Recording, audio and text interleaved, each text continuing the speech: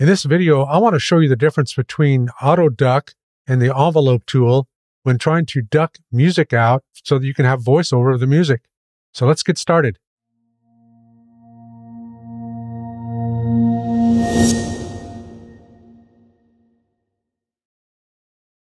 Hello friends, Mike Adams here with Audacity Training.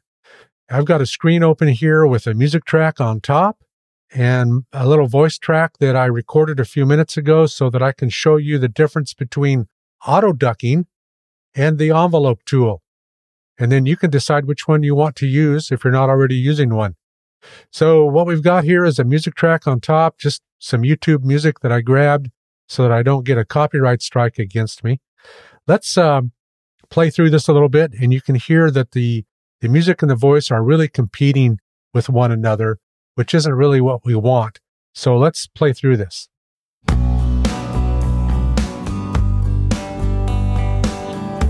Hello, and thank you for tuning in to my show, my podcast, my video thing, whatever this is. We need to duck the music down so that you can hear my voice. So that's all.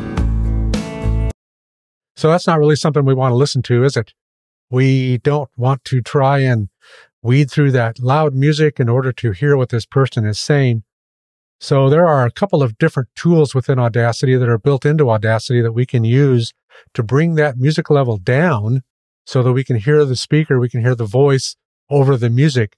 And then once the speaker's done talking, we can auto ramp the music back up to its pre-existing level. Now, let me show you the first one. I'm going to, first of all, select a little chunk of audio here, right above where I'm speaking. And this will become the area that we're going to actually duck our audio down, our music track. We're going to duck that down so that we can hear the audio better and that they're not competing with one another. The first tool that I want to use, or that I want to show you and use, is the auto duck tool. So if we come up to the effect drop-down window with that selection made there, and we come to volume and compression, we can go to auto duck. Now that's not a reference to waterfowl. That's we're going to duck the audio down here. And when we select audio duck, you can see that it presents this window to us. And what this window is telling us is that these dotted lines here are our selection point, the selection point that I've made when I selected that top audio. And this point to the far left and this point to the far right are where my auto duck starts and where my auto duck ends. And where my auto duck starts is called the outer fade in this window. And you can see from this window that my outer fade down length is almost a second. My outer fade up length is a second. We can just leave those where they are for now for the purpose of illustration. When we duck this audio down, we're ducking it down by 20 dB. And our threshold is at a minus 30 dB. The threshold means that our auto ducking will begin once our threshold is at least a negative 30 dB. And of course it is here, so we're going to see it duck right away. But let me hit apply, and you can see what this does to that top waveform. So it ducked it down really good. We should be able to hear my voice now when I'm speaking. So let's come back over here and let's place the cursor somewhere here. And I'm pressing the space bar to play through it.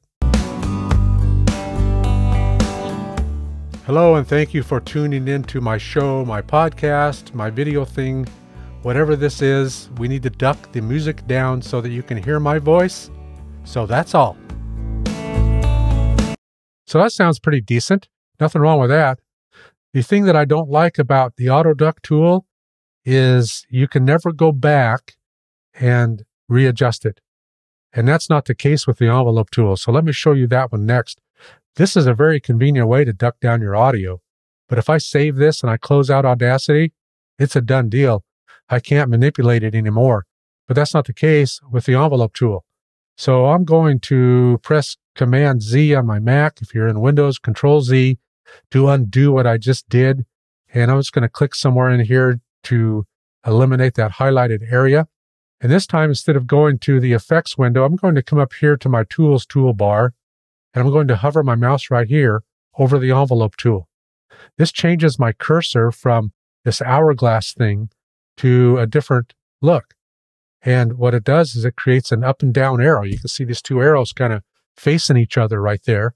That's telling me that I'm now in the envelope tool. And you'll also see that it puts some blue lines around my WAV file. And what's not real obvious is that blue line is both above and below my track. So what I want to do is I want to bring my envelope tool over here to roughly the same spot where I did the auto duck. And this time I'm going to click the mouse button one time, and that puts a control point right there. I don't know if you can see that, but there's a control point right there.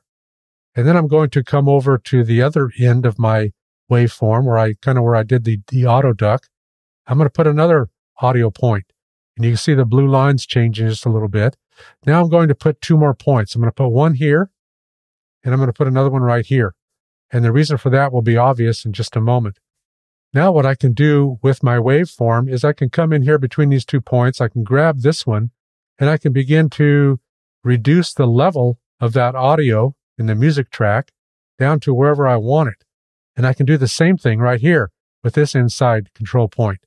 So I can bring these down together, and I can get the audio pretty much to where I want it. It's a little arbitrary at this point.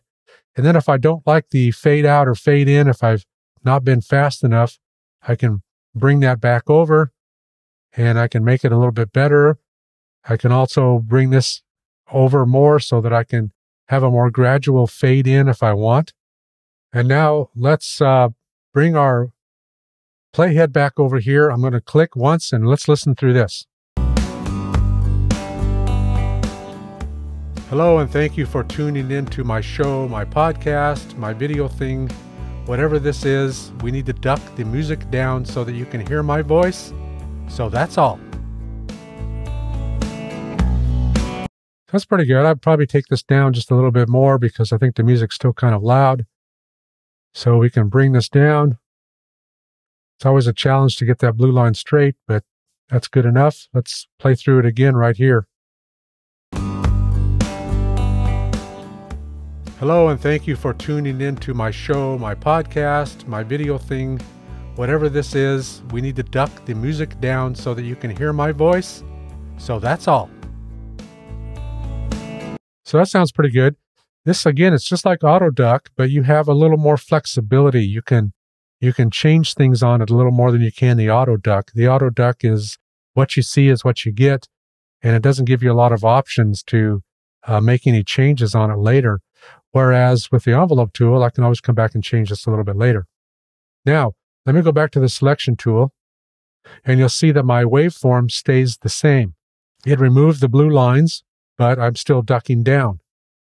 And then if I come back to my envelope tool, I can manipulate it a little bit more, or I can make complete changes on it. I can do whatever I want to do, because instead of the auto duck tool, which is a one-time shot, I have the flexibility of being able to make adjustments later. Now, let me show you one more thing with the envelope tool that you may or may not be aware of. I'm going to bring this level back up here, just kind of somewhere in here. And I want to show you something. When I'm raising the audio, I cannot clip it. It stops at the top of the track. It always stops at the top of the track. That's a safety feature that I think Audacity put in here for us. I can't go higher than that. But you'll notice that here, I've got another dot. Everywhere I put a control point, it also put a control point down here. If I click that point and continue to raise, I can go really high and I can start clipping. So we want to make sure that we don't do that. That's why I like to grab the outer points instead of the inner points. And I wanted to show you that little trick as well, because sometimes we might want to grab those inner points, and be careful when you do that, because you can cause clipping if you take that too high. So there's just a quick look at the difference between the auto duck tool and the envelope tool. If you ever open up your project and you see these blue lines, it's because you've got the envelope tool selected in the tools toolbar. But hey, I want to show you one more thing before I let you go. I'm going to go back to the selection tool here, and let's go back up to selecting through part of this. And just real quick, I want to go ahead and reapply the auto duck tool. That'll be okay right there. We'll move that over. And we're auto ducking once again. What I want to show you right now is if I accidentally move one of these tracks, it kind of messes up everything. And it's very easy to move those and kind of mess things up. So what I want to show you right now, in case you don't already know, is I want to come up to the Tracks drop-down menu, and I want to select Keep Tracks Synchronized, which is also called Sync Lock Tracks. So let's click once on there, and you'll notice that when I did that, a couple of different things happened. First of all, I have these little clocks down in the corner of the track control panel, which tells me these two tracks are synced together. And also you'll see that around the selection, let me make a little wider selection here. You'll see that when I make a wider selection, I have those little clocks in the other track where I've synced to. So now, if I take one of these tracks and move it, which you just put your hand right up here, if you want to move it, put your cursor here until it turns into a hand. Now if I move that top track, it's going to move the bottom track with it. Likewise, if I move the bottom track, it's going to move that one as well.